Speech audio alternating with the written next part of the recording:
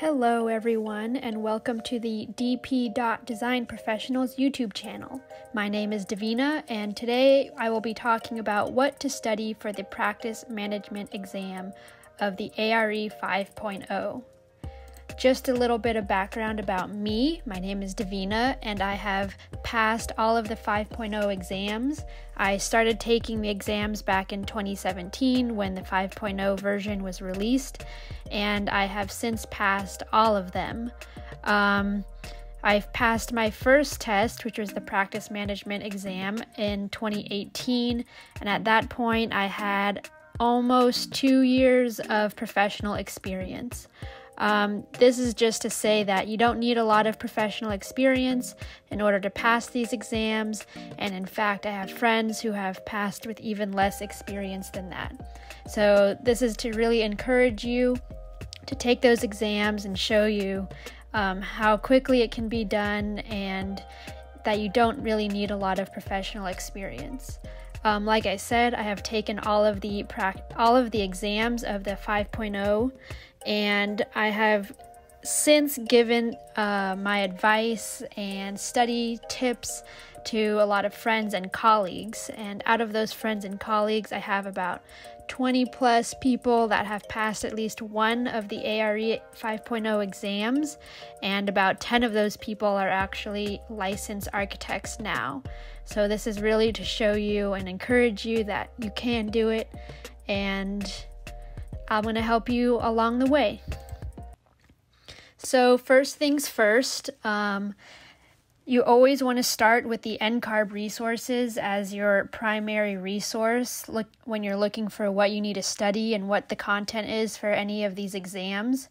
NCARB posts the ARE 5.0 Handbook online, and before you really dig into it, you need to make sure that you have the most recent version of the handbook. So if you're pulling it up online from NCARB's website, most likely that is the most recent version, but if you have it downloaded, you can find the date in the bottom right-hand corner here. This particular version is from July 2020, and at this time, this is the most recent version of the handbook. It's important to get the most recent version just because NCARB tends to update the handbook periodically with new resources or different questions, or updating their overall test overview. So make sure you have the most recent version before you really dig in.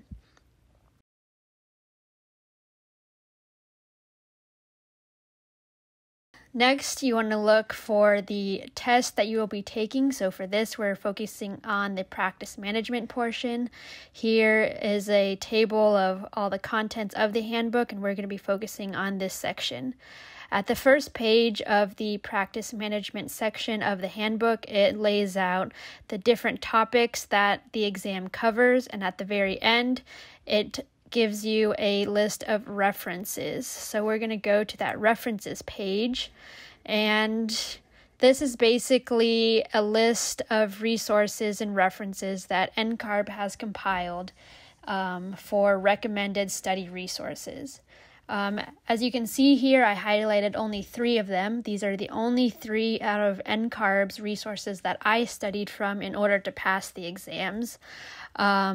The references over here that I did not highlight, I did not read at all, and I was still able to pass the exams. So you can ignore those if you like. Of course, if you're feeling a little hesitant about some of the topics these cover, by all means go ahead and look into them, but by no means are they necessary. You can easily pass without reading these resources. Jumping in ahead to the last section of the ARE handbook is this ARE 5.0 references matrix. And here NCARB is saying that these are frequently used in the development of items for each division of the ARE 5.0. So what NCARB is basically telling us is they're using all of these resources and reference books in order to develop test questions. So this is really just highlighting the importance of these references in your study process. Here again, we have the Architect's Handbook of Professional Practice, which I outlined on the last page. And as you can see, it is used in every single one of the exams. So this is a very necessary reference book to purchase. By no means should you be skipping over this book. Like, this is an absolute necessary.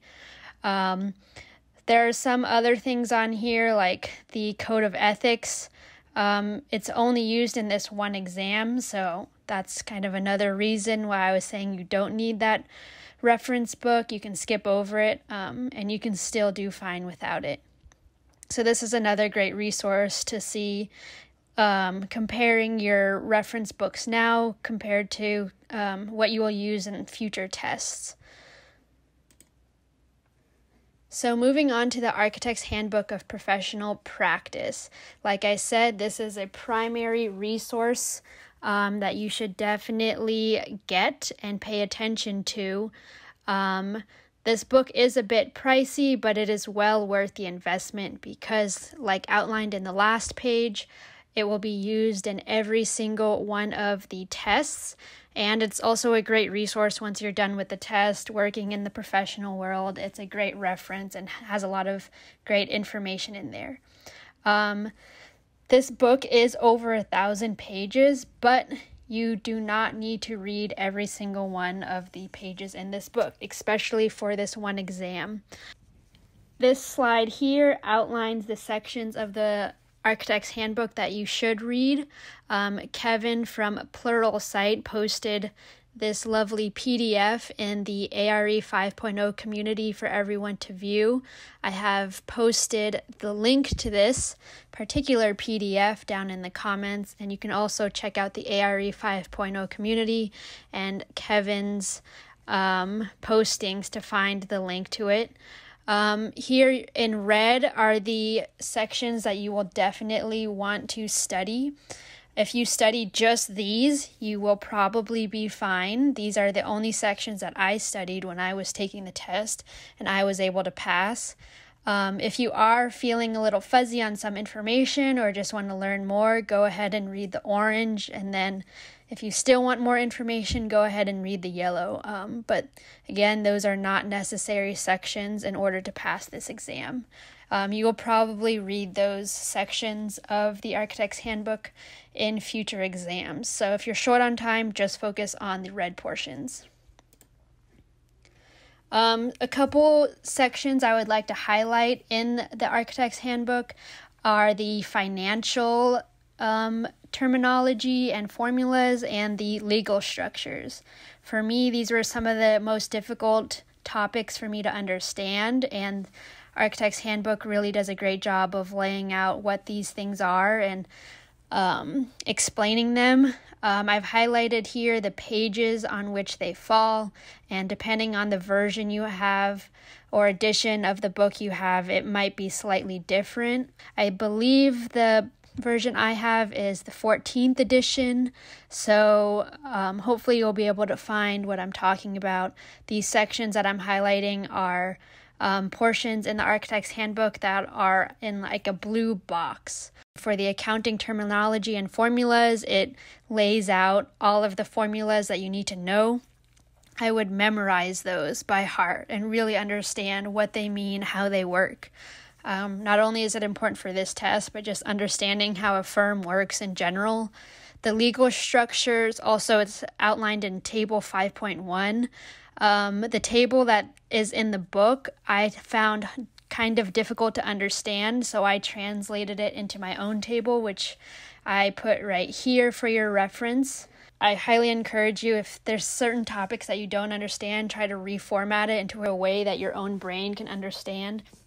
And for me, this was a lot of tables and a lot of lists. So if you look at either the table in Architect's Handbook or my table and it still doesn't make sense, try to look at the information in both places and try to reorganize it into your own way.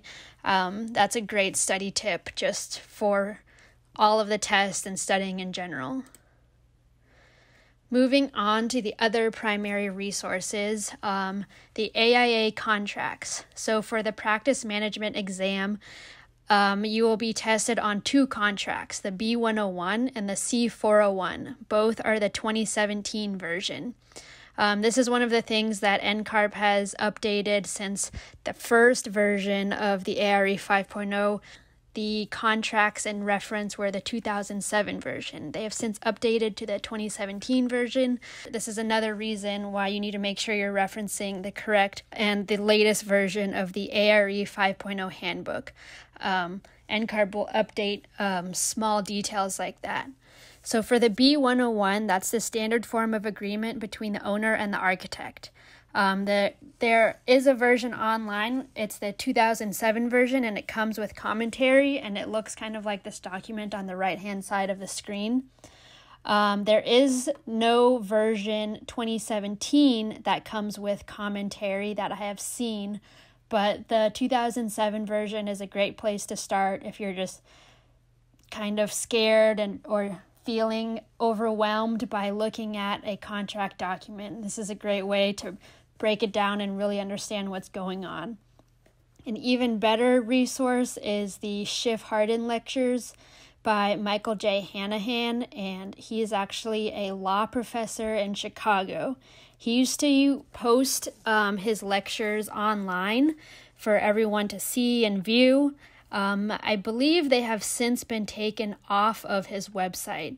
So I was able to find a link in the ARE community of someone who had downloaded all of his past lectures and uploaded them for a Google Drive. So I'm going to post the link to that down below, and so you can check out the Schiff Hardin lectures. One thing to note is when you're listening to the Schiff Hardin lectures, they are a great way to understand the contracts, and he really breaks it down section by section about, all right, this is what the contract says, this is essentially what it's saying. They're great lectures. You do not need to listen to every single one of them because they are very long. Only listen to the ones that apply to the AIA contracts. So in this case, I believe it is only the B101. If I remember correctly, it's a 2-part lecture. So give yourself a lot of time to sit down and really listen to the lectures.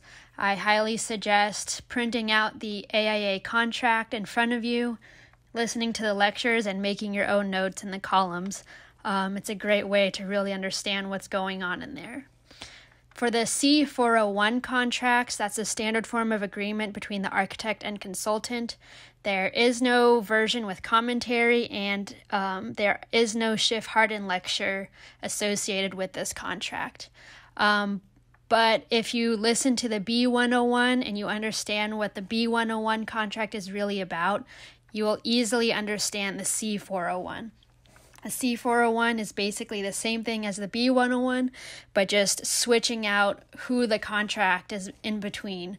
So instead of the owner, it's the architect, and instead of the architect, it's the consultant. So definitely listen to the B101, figure out what it really means, and then move on to the C401. Once you get a hold of the B101, the C401 should be very easy to pick up and understand. Next, moving on to third-party resources. The 2 third-party resources that I recommend are the Ballast Review Manual and the Brightwood Review Manual. These should not be your primary sources of studying just because they do not go into enough detail that is necessary in order to pass the exams, but I think they're a great starting point if you're looking to kind of get a general idea of what the exam is about and the content. In my experience, the Ballast Review Manual was more of a general overview of the content, and the Brightwood Review Manual was more in-depth than Ballast.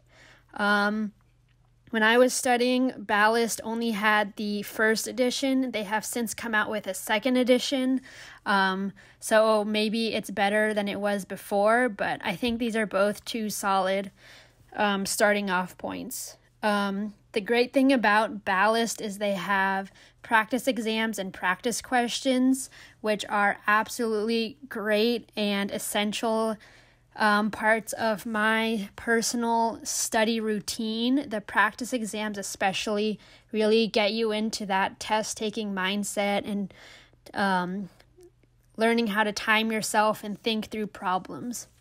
In my experience, though, the practice exams in Ballast were extremely difficult.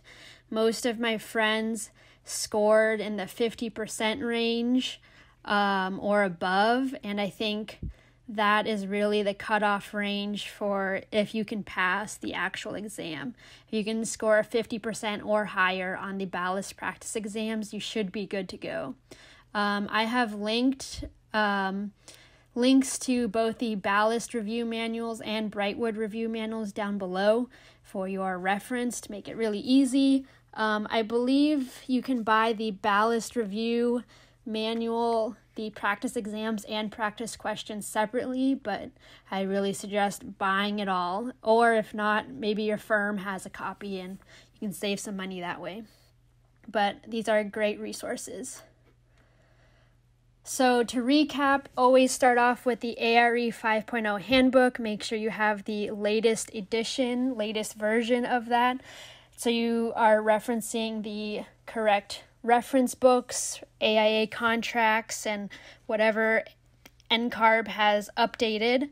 Architect's Handbook is another must, absolute must. Do not skip on that book. And of course, the AIA contracts.